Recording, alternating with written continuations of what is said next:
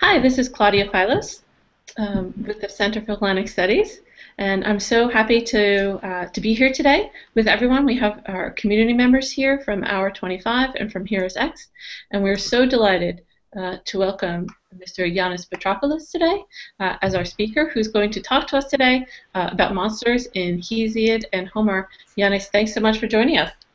Thank you. Thank you. It's a pleasure indeed to be with you. I'm in Greece at the moment, and so welcome everybody, and thank you for being there or here. Yes, so, thank you. And you know, yes, we have people joining from all over, but I just want to give them a sense of what you've been doing. Okay, so I just want to share that you are currently the professor of ancient Greek literature at the Democratean University of Thrace. You're also the you're also the director of the Center for Hellenic Studies in Greece, which we're so happy to share. So you really are part of the CHS family. In 2013, you were a visiting professor of classics at the University of São Paulo in Brazil, and you are currently the research fellow at Biblioteca Mindlin at that same university. Right now, you're working on monsters in early Brazilian ethnohistory. Your latest book, Kleos in a Minor Key, The Homeric Education of a Little Prince, is published through the Harvard University Press and is currently available through CHS online publications. Everyone can read the entire beautiful text for free. I encourage everyone to do that. And your next book, which is forthcoming very soon, is titled Residents of the Via Negativa, Homer's Cyclopes and Other Monsters. So thank you again. We're happy to share that, and I'm really excited to welcome you and have you start our discussion. Thank you. Thank you again. So, without further ado, I'll start. In the Theogony, monsters are born before the establishment of Zeus's reign, and therefore before the birth of the Muses. Monsters exist before song and poetry. After vanquishing Typhoeus, or Typhon, the most fearsome of monsters, Zeus ascends to the throne, and after several marriages mates with Mnemosyne, a titaness and a kind of monster herself, by whom he procreates the Muses. That's Theogony 9:15 and following. Had Zeus failed to eliminate Typhoeus, there would be no Muses, no socially constructive speech inspired by them, no song, and no Theogony. One of the subjects listed in the poem's unusually explicit table of contents, verses 105 through 107, is the snippet I'm interested in, are the immortal offspring of gloomy Nyx, night, and Halmeros Pondos, briny sea, verse 107. The 4 generations of Pontids are nothing but concrete monsters. Indeed, monsters, which by and large are antisocial, anti-cultural, destructive entities, ironically make up a large part of a poem whose performance is meant to consolidate calm and social cohesion via the rule of kings, basileis. Well, what is a monster? Or rather, what do Hesiodic and Homeric poetry understand by monsters? Terata, Pelora. Monsters in archaic poetry differ but little from a child's notion of a monster in the 21st century. I recently asked my nephew Gavin, aged 7, to be a monster, and he obliged with a nod, I suspect, to Disney and the Cookie Monster and other grown-up influences. But what he did may still give us insight into monsters at a universal level. This is how he evoked a monster. He intoned grrr, baring his imaginary fangs and threatening to eat me up. He produced a loud Cookie Monster voice. Related to this, he made inarticulate noises. He thrust forth his imaginary claws, and he generally tried to scare me through his make-believe aggressiveness and malevolence. Now turning to Homer and Hesiod, I shall briefly list some key physical and moral traits of monsters, some of which my nephew acted out, and I'll enumerate them. 1. Many monsters, have prominent teeth, the better to eat us. In general, their oral cavity and appetite spell doom for those unlucky enough to be near them. Scylla, or Scylla, in Odyssey 12, verses 91 and following, has 3 rows of teeth in each of her 6 heads, a total of 18 rows of teeth, and she katesthie, she devoured her victims. Charybdis, a monstrous vanishing hole in the sea, gulps and regurgitates seawater like a gluttonous throat. She has a transparent digestive tract, it seems, verses 104, Book 12, verses 104 and following. Cyclops probably has teeth, though Homer does not tell us so, but we are told that he has a belly that fills up when he too katasthie, devours Odysseus's men. That's Book 9, 296. Monsters are appetitive creatures. In the Homeric hymn to Apollo, verses 300 and following, it's not on the reading list, the huge female monster serpent Dracaena is said to be zdatrephais, well-fed, and thus, in Martin West's translation, bloated. 2. Monsters make, or may make, nonsensical sounds that confuse us. Hesiod's Typhoeus emits a jangling, baffling medley of divine and animal voices and a strange hissing. This is sonic chaos, or sonic hybridity. So this brings me to my 3rd point. I was referring, incidentally, to Theogony, verses 829 and to 35. We can look at those verses in a moment. Well, related to what I just said, number 3, many monsters are physical hybrids, in German Mischwesen, mixed creatures that mix us up in a cognitive sense by cutting across different species and categories. Besides this, they may also be malformed or deformed. Their deformity, if we apply Aristotle's criteria in his Generation of Animals, consists in either a redundancy through multiplication of anatomical parts, or conversely, a deficiency. Too many heads, one eye, gigantism, nanism, and so forth. This deformity is usually combined, either way, this deformity is combined with extremes of size. Being in whole or in part oddities of morphology and content, monsters are usually ugly or partly beautiful, partly ugly. Their offense against symmetry in ordinary size makes it hard for people to take them in cognitively, to apprehend them. 4, related to the preceding point, their outer ugliness reflects their definitional malevolence, their antisocial character. Hence they are routinely described as being a kakon pema, a pest, pestilence, wreaking evil or evils, kaka, among men, animal and crops, and civilized existence in general. But their evil is social, not theological. Mind you, there are fair monsters, good monsters too, such as Chiron, Kekrops, Proteus, Pegasus, and many, many others. 5.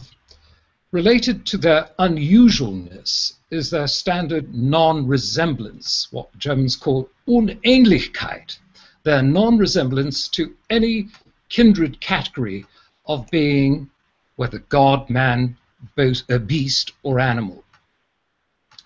As noted, monsters cannot readily be pigeonholed unless a poet tries to insert them into an ontological category, and this Homer does with limited success in the case of Polyphemus.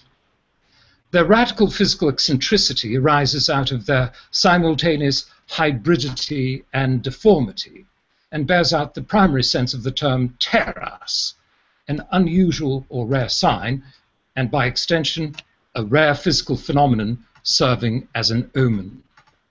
Their unfamiliar aspect serves to remind us that monsters are other, or the other. They are vehicles of familiarization. Monsters, number 6, monsters have an ambivalent metaphysical aspect, which I can only touch upon. They are, in their original sense, an ill omen, a warning sent by the gods, but they may also represent the mystery of God or the gods in a grotesque form. And here I'm paraphrasing, I hope not grotesquely, the theologian Rudolf Otto and many of his followers. So they represent the numinous, the mystery of God or the gods, but in a perverse, grotesque form. A monster elicits in man the same reactions as those provoked by the experience of the divine or numinous: wonder, bafflement, fear, even fascination. To get a notion of the sublime overtones of a monster, we might consider the water dragon Leviathan, known mainly from the book of Job, chapter 41, and the book of Job perhaps dates to the 7th century before Christ. Leviathan is arguably a chaos monster, or as Harold Bloom suggests, a symbol, and I quote, of the tyranny of nature over men, end of quote. He is at once a violent monster who threatens Yahweh's rule and is therefore destroyed, but also Yahweh's creation and playmate with which he, God, identifies. Because Leviathan sums up many traits of Greek monsters, he is useful to my purposes. Very quickly then, I list a few, and I refer you then to Job 41, one of the focus texts. Leviathan, first of all, is an untamable, unassailable hybrid.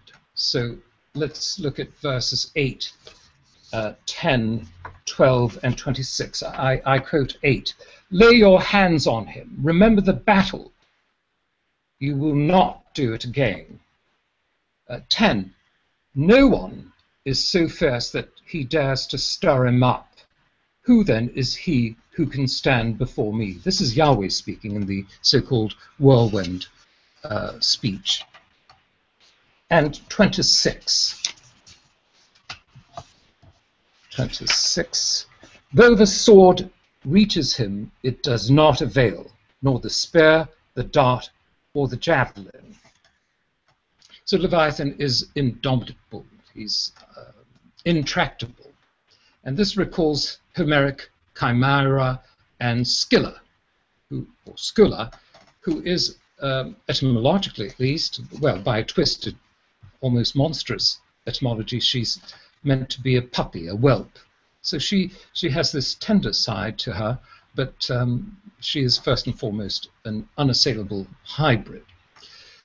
Well, next, this water dragon's teeth are terrifying. I refer you to verse 14. Who can open the doors of his face? Around his teeth is terror. Third, he has flashing eyes and breathes fire. I won't quote the relevant passages, but compare Dracondes and, in particular, fire-spouting Chimera and Typhoeus, fiery-eyed and fire-breathing. And fourth, most important, verse 33, and I quote, on earth there is not his like. This suggests that the creature is unparalleled and beyond description. This is a very important verse, according to theologians. How might one come to grips with this toothy sea reptile with armored scales, beautiful proportions, and smoking nostrils? Faced with this visual impossibility, the text is here trying to, and I quote the theologian Timothy Beale, is trying to go beyond language. Job is trying to go beyond language here. Well, this brings me to my last topic, or to my main topic, which is the otherness of Homeric and Hesiodic monsters, and how these poetic texts set out to convey these beings as being as out of the ordinary and otherworldly. There are several ways, general and more particular, to describe a monster in Homer and Hesiod. Let's first look at Homer. With a few exceptions, monsters are treated briefly in Homer. or Homeric poetry. In the Iliad, their treatment is sometimes highly elusive. As a rule, epic descriptions of monsters occur in the direct speech of first-person reminiscence. In the Iliad, these analepses, these flashbacks, serve to thrust monsters to the more distant past and places, such as Lycia, in the time of Bellerophontes, the speaker Glaucus's grandfather. I'm referring to Iliad 6, the tale of the Chimera. In the Odyssey, Odysseus delivers his apologoi, or first-person accounts, of monsters in exotic lands. In the Theogony, monsters occur in a catalogue spoken in the third person. The rule of thumb for Homer and Hesiod, and epic poets the world over, is, as Maurice Bauer puts it, and I quote, to rely on vague horror and undefined dread, and to assume that everyone knows what the monster is, and that it therefore needs little or no description, end of quote. Now, there is a particular idiom which the Odyssey and the Theogony alike often employ when conjuring monsters and extraordinary places. Malcolm Davies, in two pioneering articles, one of which I have cited, calls this method, I quote, description by negation, end of quote, and links it specifically to evocations of the world before creation, paradise, paradisal life, and miraculous beings and things. What these subjects have in common is the fact that they represent something not seen before and therefore hard to conceptualize, which, moreover, is the antithesis or inversion of the normal. The formal structure used in such descriptions is this: it isn't, it doesn't do, it doesn't have A. It isn't, it doesn't do, it doesn't have B. It doesn't have C, and so forth. But it is A, it does A, it has A. I'm sorry, it is, it does, it has D. Forgive me. Where A, B, and C are desirable or undesirable terms according to the context, and the climaxing term D is likewise desirable or undesirable. So the format is it isn't A, it isn't B, it isn't C, and so forth, but it is D. This structure originated, I suggest, from sacral language cast in the negative about gods, which was later extended from ritual more generally to descriptions of otherworldly subjects. A convenient comparandum is the apophatic formulations of Christian theology and prayer. If I may just very quickly cite Theophilus, an early Christian apologist. It's one of the focus passages. Theophilus of Antioch, late 2nd century, the form of God is ineffable and indescribable and cannot be seen with eyes of flesh. He is in glory uncontainable, in greatness incomprehensible, in loftiness inconceivable, in strength incomparable, and so on and so forth.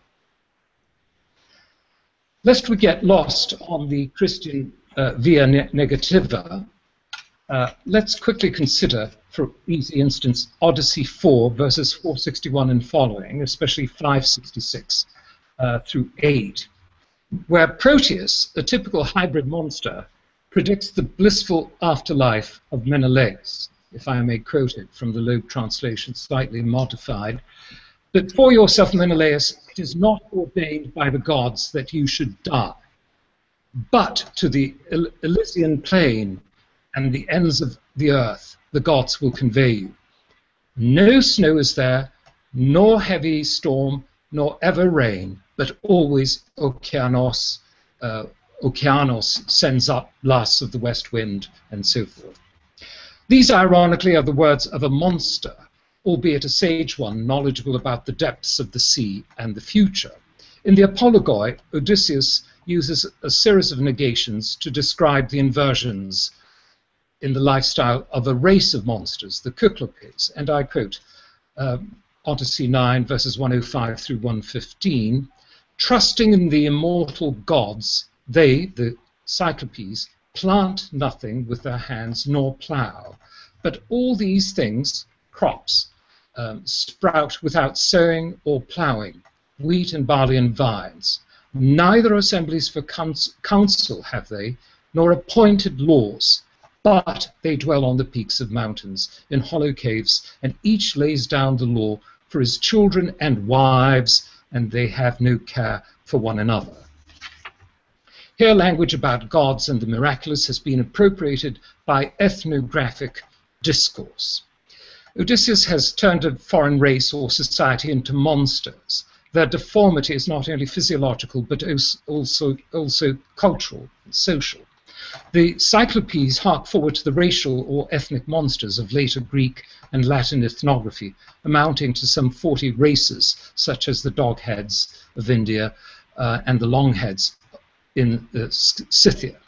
And by the way, this really fed into the stream of the colonial discourse about Latin American cannibals. I turn to Hesiod's Theogony. Even in his longer descriptions of monsters, such as Typhon, Hesiod does not resort to strings of negative statements, though he does use a series of negatives when describing the life of the Golden Generation in Works and Days. In his treatment of monsters, however, the poet generally uses one or more adjectives prefixed with a privative alpha or equivalent negative expressions. Just a few examples. Theogony 295 and following. Echidna, or Echidna, in ancient Greek it would be Echidna, ultimately descended from the monstrous family tree of Pontos, the sea, is the most prolific, promiscuous member of Hesiod's self-contained Serpentarium.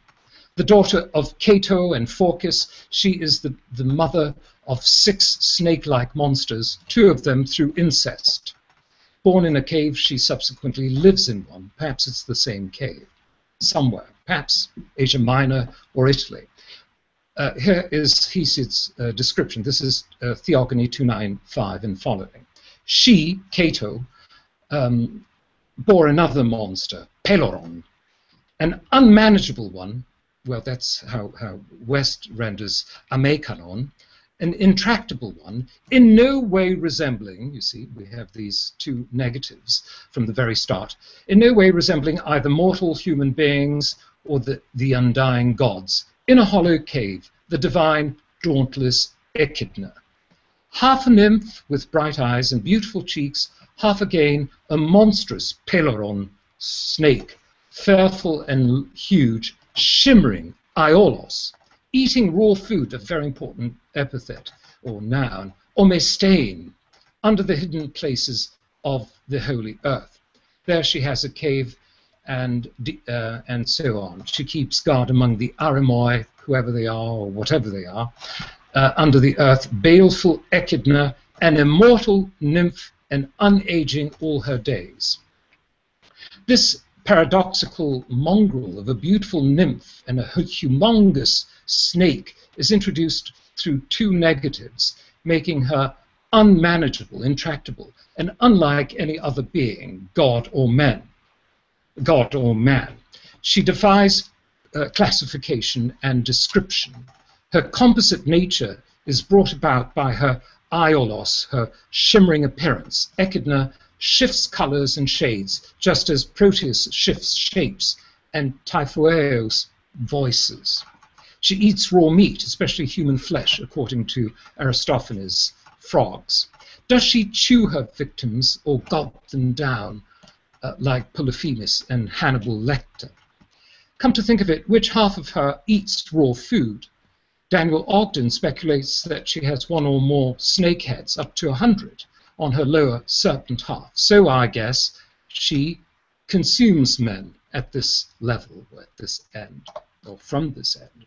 However that may be, Echidna is, thank goodness, far, far away, yet ever lurking in a cave under a rock. Immortal monsters, and notice how Hesiod stresses her eternal youth. Immortal monsters are sometimes poised somehow to return to haunt civilization. Well, I won't say much, I'll leave it for later perhaps, about her son, Cerberus. But I'd like to conclude with Polyphemus, my favorite monster, emphatically human in the Odyssey. Polyphemus eats human beings raw. This equates him with the bestial status of the underworld dog, Cerberus. Despite his human nature, the Cyclops is still hard to define. Consider these verses from Odyssey 9. It's 9, 187 through 92. There, in the cave by the sea, a monstrous man, Aner Pelorios, spent his nights, who shepherded his flocks alone and afar, and did not mingle with others, but lived apart, knowing no law. For he was a monstrous marvel, Thauma Pelorion, and was not like a bread-eating man, Cetophagos, but like a wooded peak of high mountains which stands out to view apart from the rest. Davis's structure is employed to show what an eccentric being Polyphemus is, how different he is from his fellow Cyclopes, and how deeply different from normal men.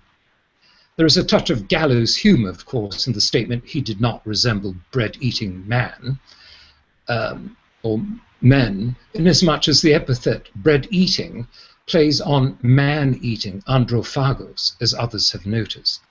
Polyphemus has the grandeur of wild nature, but as in the case of Leviathan, who is said to be unlike any other being on earth, this is a highly negative sublimity, to borrow Harold Bloom's description of Leviathan. And Homer sums it up in the expression monstrous marvel, Thaum Pelorion.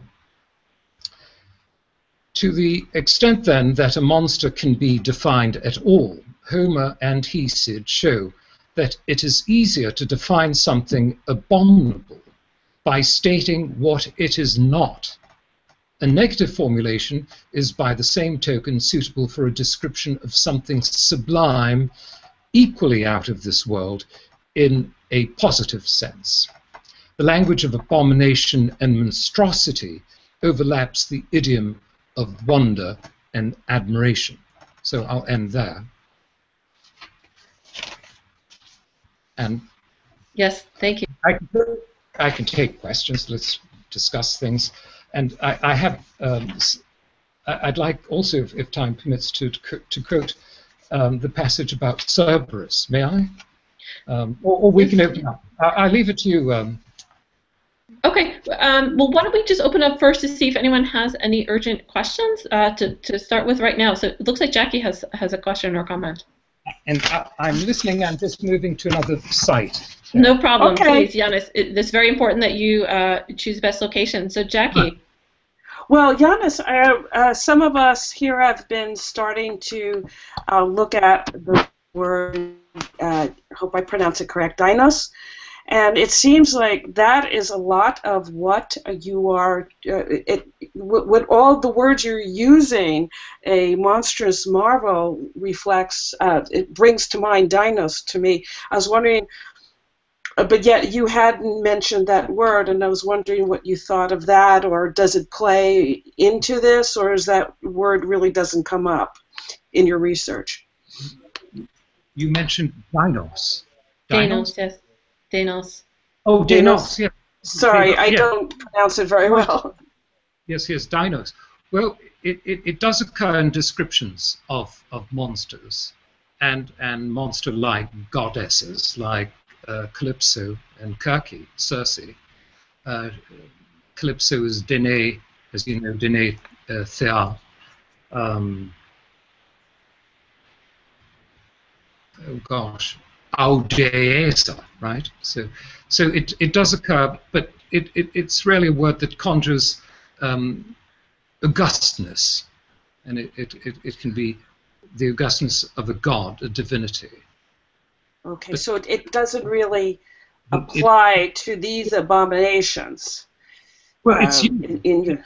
Yes, it's used in the sense of formidable, of fearful, fearsome. Yes. Okay. Yes, but I wouldn't attach too much importance to it. I don't think it's a signature of a monster. It's not. Okay. Thank you. Are there any other questions? Okay, Thank so you. we have a question from Bill. Thank you so much. Hi. I was wondering if you could talk about the relationship between Hera and the brood of Echina. There's a pretty intimate relationship. I believe she nursed the Hydra and Nemean lion, and she's the one that sent the Sphinx to Thebes. Mm-hmm. Any thoughts on why she had such an intimate relationship with that little clan? Well, she's a sort of foster mother of monsters. There's a beautiful book by a lady scholar, O'Brien, I think, and she deals with Hera and her nurturing side. So she's apt. She's liable to foster these monsters in order to get back at Zeus. Ultimately, that's what's happening. She's the feminine. I don't want to sound like a Jungian, but it's the feminine Chthonian principle versus the celestial Zeus dominated cosmos. So I do really think, and I'm sure many other people like Nancy Felsen, who's worked on monsters, would agree that here we have a chthonic power, Hera, nurturing a monster, creating a Frankenstein, as it were, and letting it loose. So this is a passage, and Zeus says to Hera, "Will nothing do?" Is that it? Somebody? Yes, I was just, that was me, Sarah. It was just reminding me that sort of nurturing monster side. I wonder if that's what Zeus is referring to in Iliad 4 when he's having a row with Hera, one of his rows with Hera, and he actually says, "Will nothing do for you, but it must go within the walls and eat Priam raw with his sons and all the other Trojans." Oh, and yes. to accuse the god of eating humans raw, but they don't even eat flesh, seems grossly insulting, and I wonder if he's alluding to that. It never occurred to me before. Well, he's raising the issue of cannibalism. This is vicarious cannibalism. We never get cannibalism in the Iliad, as you know. It's a taboo subject. The heroes are frustrated cannibals. They leave that, and they fantasize about it. They leave it, of course, to birds of prey and jackals and other animals, but you know, the being omestes or omophagoi, and Hecuba wishes she could get her teeth, I think, into Achilles' liver. So but this is a revenge fantasy, and this is very much what Hera is what Zeus is ascribing to Hera, being monstrous. But I think what you said, dear colleague, is very important, that Hera is linked very closely to monsters, to Chthonian monsters, and ultimately she's trying to subvert Zeus's cosmos. I think that's what's at play. Thank you. I refer you also to the Homeric hymn to Apollo. I think she raises a monster and then finds a foster parent for the monster, does she not? Right? I think she raises Dracaena and then assigns her to a babysitter, Typhon, Typhoeus, something like that. So. Yiannis, thank you for those beautiful answers. You know, I'm wondering if anyone else has a quick question, or if we should. Oh, Dana. Okay, please. Yeah. Then maybe we'll move on to some discussion, some reading passages. Okay. So monsters are uncivilized, and they are not honored by men. They don't have they have no sacrifice. They don't receive any sacrifices by men, and they are hidden most of the time under the depths of sea or in caves. So who is controlling them? And were they okay, I'll leave my question there. So, do you mean are monsters worshipped in cult? Have they cult? Right. Were they? Do they have cults? Sorry.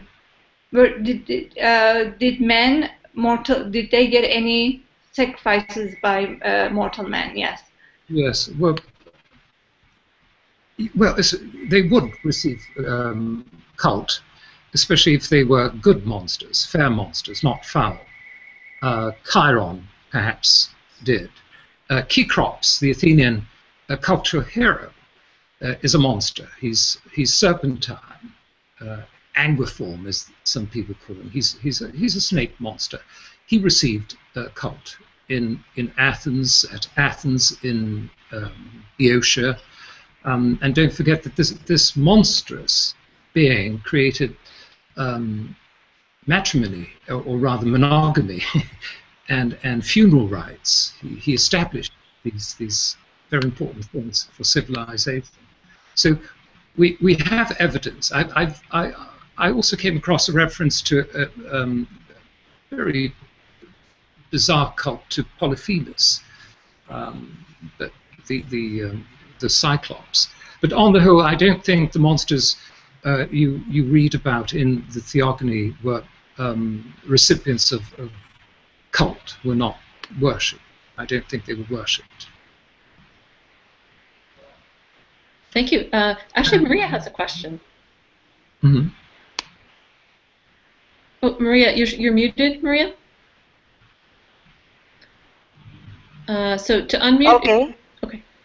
Can you hear me? Yes. Okay. Thank you, Professor Petropoulos, for your presentation and your paper.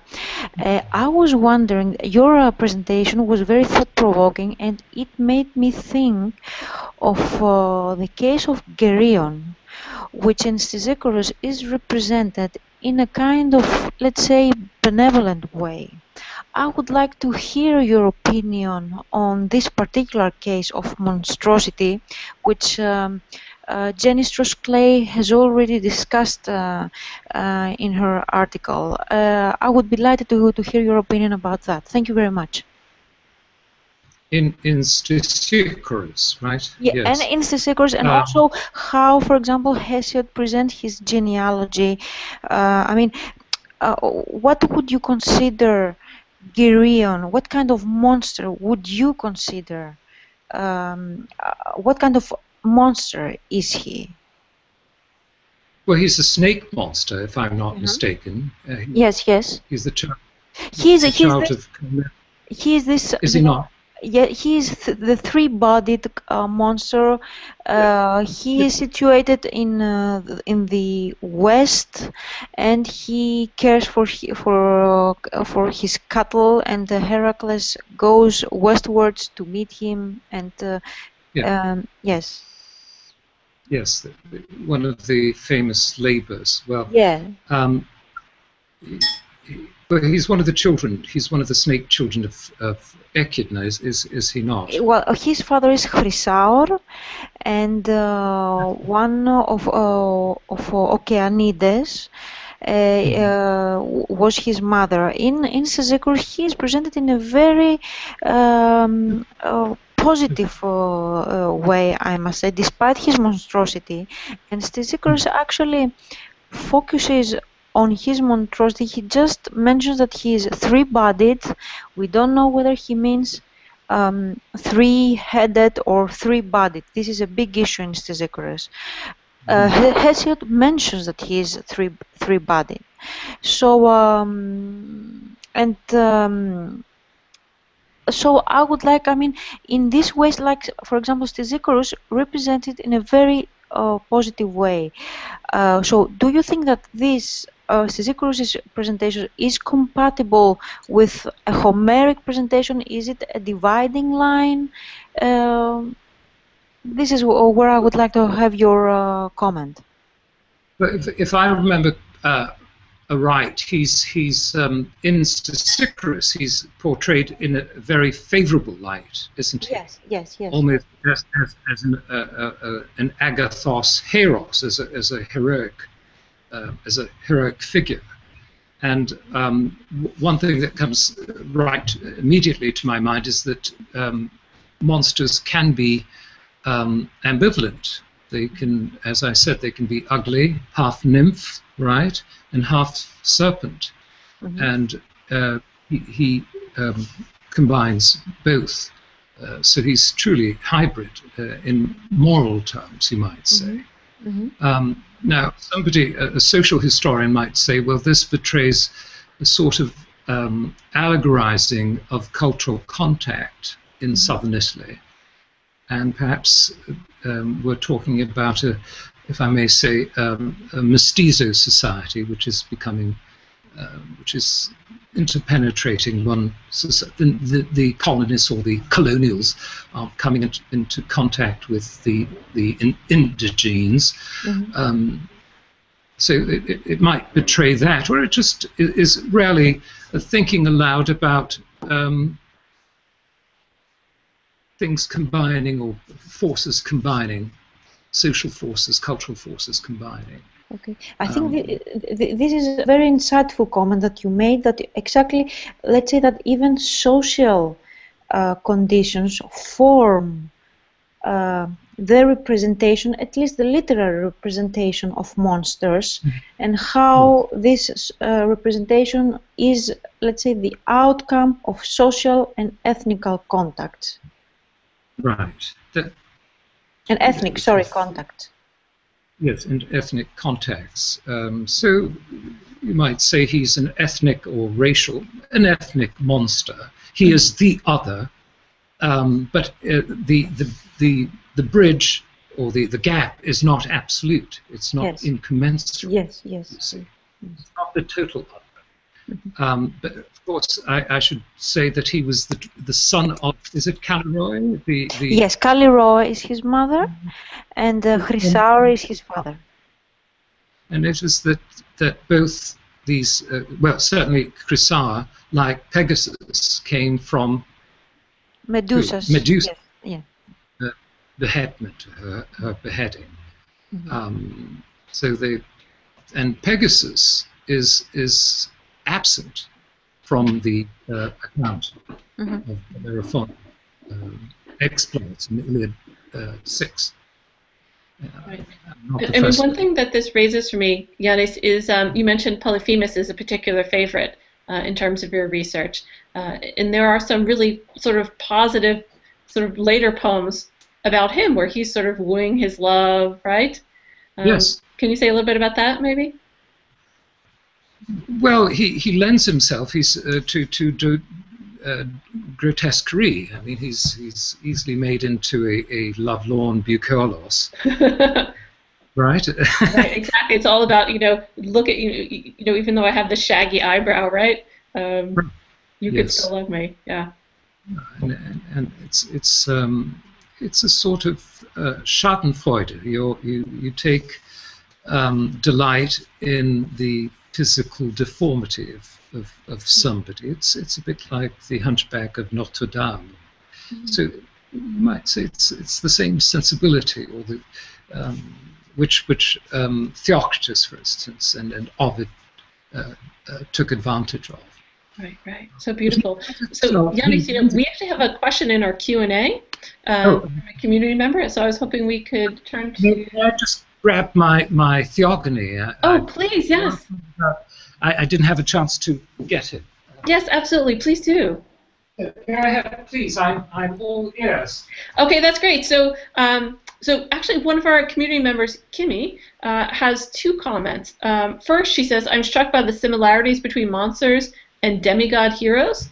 at war or in combat, extreme in physical, mental abilities, bestiality. Achilles would eat his enemy's flesh, raw, berserk state, hybrids, demigod heroes are hybrids, deformity. Right.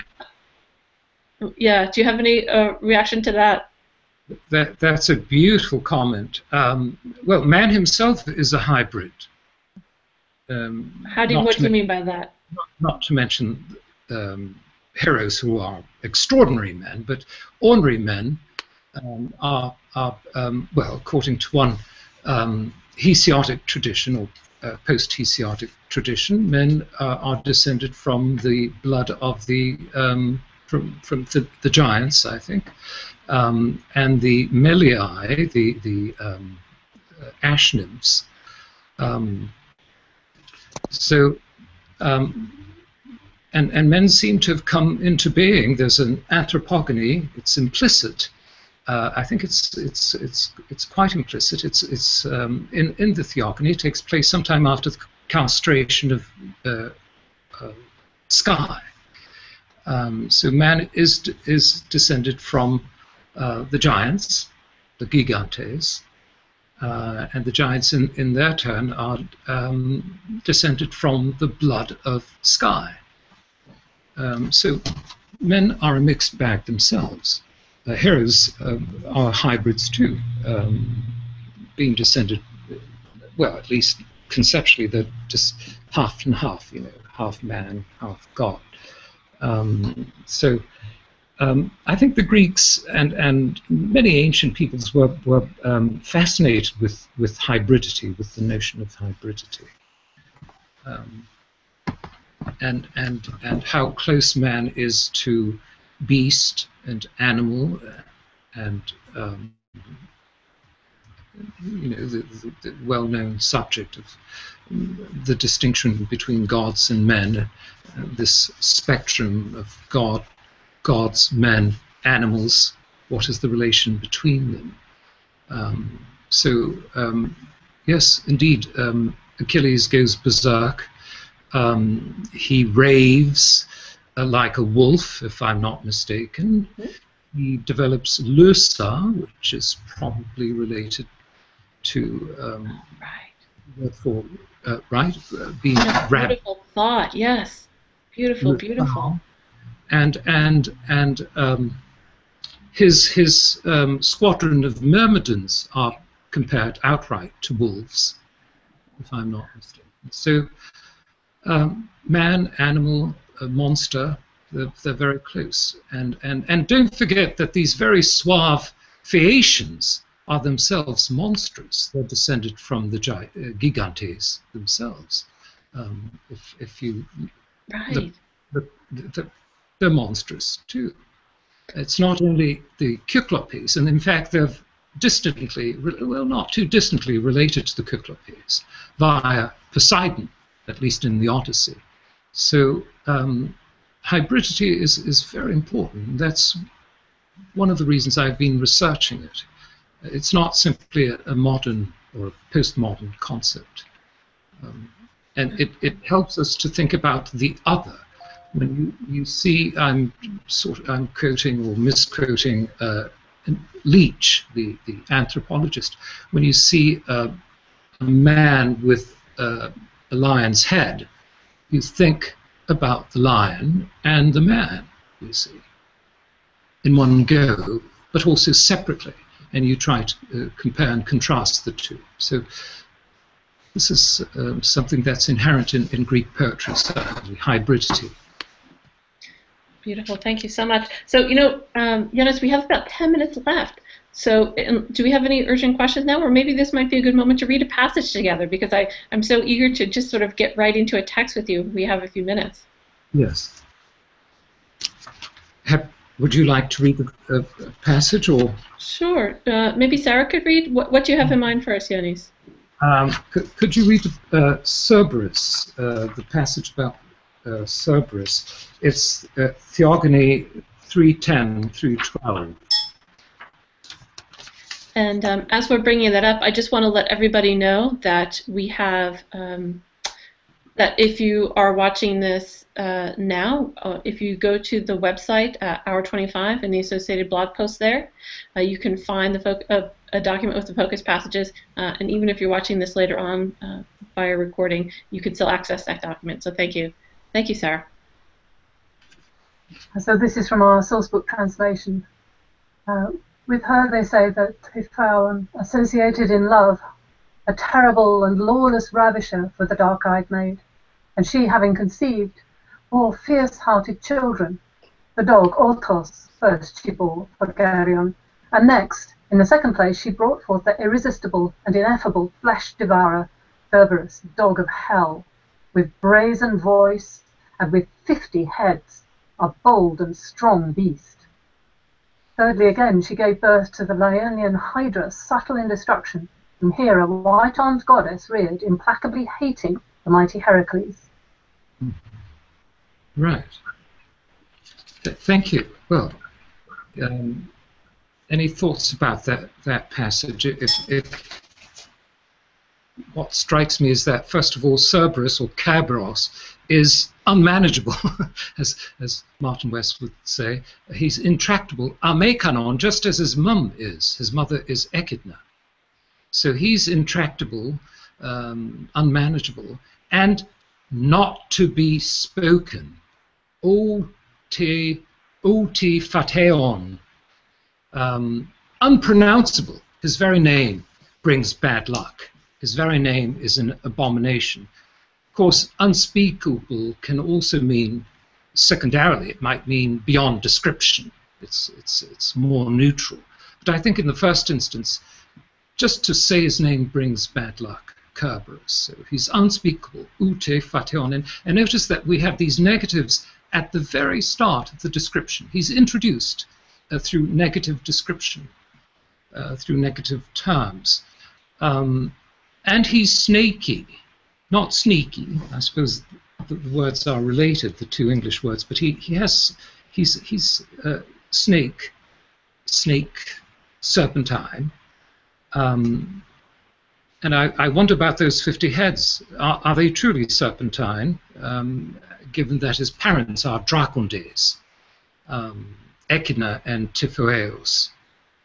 And what about his teeth? No mention of his teeth, but he is omestes. He is a raw-eating creature. He eats things raw. And of course, the raw versus the cooked. Cooking is a cultural marker. So this is very, very important. Polyphemus is omestes, or he proves to be truly omestes. Mind you, you can be omestes if you eat only vegetables, uncooked vegetables. But in either case, it's primitive behavior. But the primitive shades into the paradisiacal, so it's also paradise. So cannibals are linked to paradise. So he does, Cerberus does, I know, but later in the Theogony, he does end up eating men, which is strange, in Hades. In other words, such men as try to escape through the gates of hell, or the gates of Hades.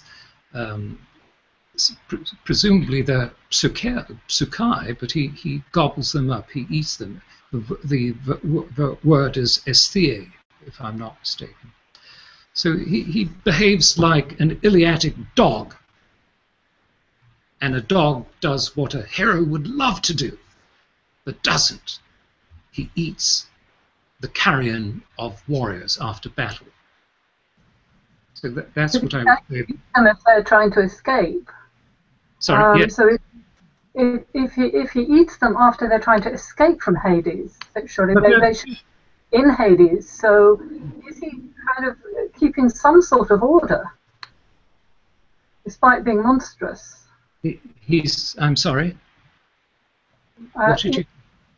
If he's eating them, if they're trying to escape from Hades, they should stay in Hades once they are psyche. Oh, yes. They shouldn't really try to escape. And so is he keeping some sort of order in that realm, that different realm, that other realm?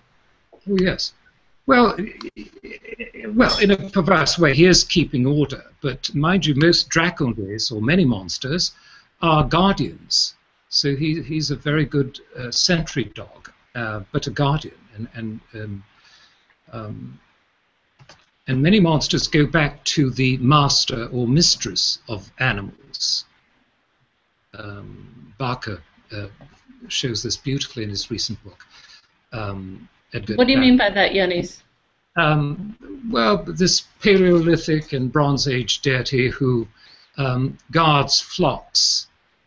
So he's a canonical guardian, and he makes sure that human beings don't eat too many of the flock, and that there's an equilibrium between flocks consumed and human beings who are eaten by the monster in revenge, or in a sort of ecological revenge. So this is a well-known fact from archaeology, going back to the Stone Ages, and Walter Borchert has researched this beautifully, and Barker has carried on in this vein. So the guardian figure, go back to Kerberos, I think ultimately goes back to these masters of animals. Deities. And you find them also in indigenous Brazilian mythology and religion, that there's a master of animals who keeps guard, stands guard. Right. I'm thinking about Argos as maybe one manifestation of that, perhaps? That's right, Argos, yeah. Who's in some, I mean, he's monstrous in many ways, right? With different variations of him. Sometimes he has 100 eyes. Doesn't sleep. Yes. That mental acuity. Janet may have a question, actually, I see. Yes. Janet. Hi. Are monsters afraid of Zeus? You know, all the other lesser gods are somehow afraid of Zeus. What's the relationship between monsters and Zeus? Well, in the strange chronology of the theogony, they seem to have preceded, or most of them, or many of them, were born before Zeus. They're anti-Zeus by definition. Typhoeus is the last of the lot, you might say, his final challengers.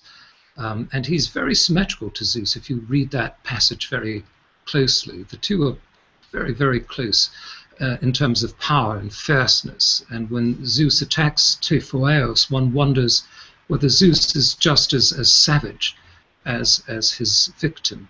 But anyway, he defeats Typhoeus. So I would, and then exiles him to the depths of the earth, and that's what you do to monsters if you can. Yes, they are opponents of Zeus's order, and Typhoeus is actually silenced by Zeus. He's out-monstered by Zeus, you might say. He's out-monstered. Zeus uses fire and thunder and lightning, but also huge sounds, extraordinary vociferation to outshout and to silence this monster. So we don't know if afterwards he's afraid of Zeus, because Zeus has burnt his tongues, well, certainly his heads. He's cauterized him, so he has no way to talk. Not that he spoke, except as a god. Notice he has a gallery of voices. It's a gallery of animals, shape-shifting. I believe Typhoeus is a sort of master of animals. But anyway, they're anti-Zeus by definition. Hence the link of some of them to Hera, Zeus's occasional antagonist. But I don't know if they fear Zeus. I can't recall of any utterance to that effect. Yiannis, you know, unfortunately, we still have questions, and there's so much more to discuss, but unfortunately, it's already 12 o'clock. Our time together went so quickly, and we really appreciate your sharing your expertise on this topic, your passion for it. It's such a fun topic. It's fun, yes. And thank you. Thank you very much. And thank you very much. I hope it wasn't a monstrous treatment. No, totally beautiful. Really the sublime. I know other people are trying to say things, but they're muted, so I hope they'll feel free to unmute and just thank you. I want to thank everyone, all our community members who joined us here, all our viewers who are watching us online. Thank you so much. I just want to let you know to save the date. So next Thursday at 11 o'clock, Maria Zantu, who's already here, will be joining us to lead a discussion of her own on, I think, maternal figures in archaic Greek literature. Is that correct, Maria? Thank you so much. So thank you, Yiannis. Thank you to everyone who joined us today. It's such a great pleasure to spend this time talking about beautiful literature with all of you. And we look forward to talking again soon. Thank you very much. Goodbye. Have a lovely afternoon. Bye-bye.